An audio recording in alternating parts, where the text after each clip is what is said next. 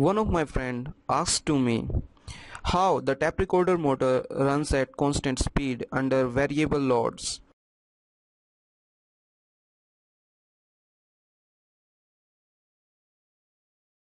And the answer is simple, and this is done by this simple circuit.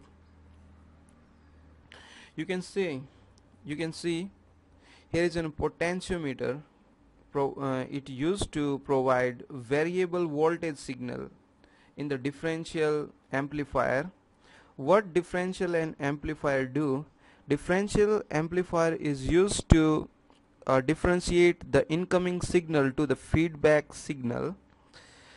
Okay, so in this circuit we have a potentiometer which will provide the different value of voltage signal according to our requirement to the differential amplifier, and the differential amplifier will give the signal to the motor. And here is a tachometer to measure the speed of motor.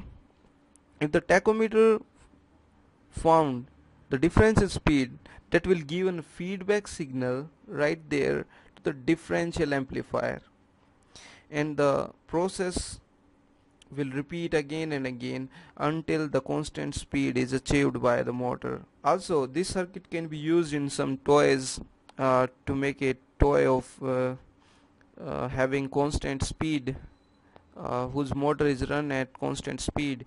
So by the way, this is the circuit which is used in tape recorders to run cassette at constant speed in variable load condition. Thanks for watching. If you like the video, then subscribe for the channel. We are always try to add some knowledge in you.